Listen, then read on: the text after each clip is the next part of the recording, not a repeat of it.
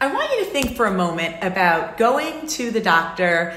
They're not very good, and you find out a few weeks later that this person has never gone to medical school.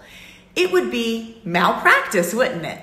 But yet, this is what we do with leaders in our field all the time.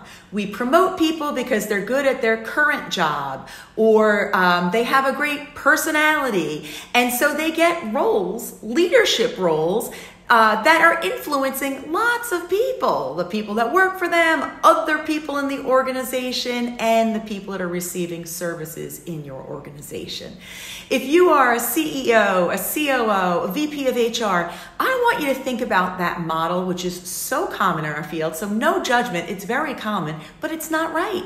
It is leadership malpractice if we are allowing people to practice without any kind of education or development.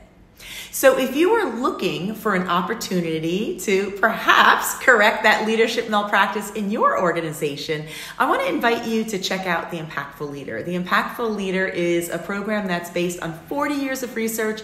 We've had over 2,000 people go through it over the last few years. And the best way that we have found for organizations to take advantage of the program is to do it in groups. Therefore, everyone's speaking the same language, and that's some of the feedback we hear from C-suite executives is they're sharing with us. I hear people referring to the concepts that they are learning in the Impactful Leader. They're sitting in a meeting and they say, I learned in the Impactful Leader this or that concept.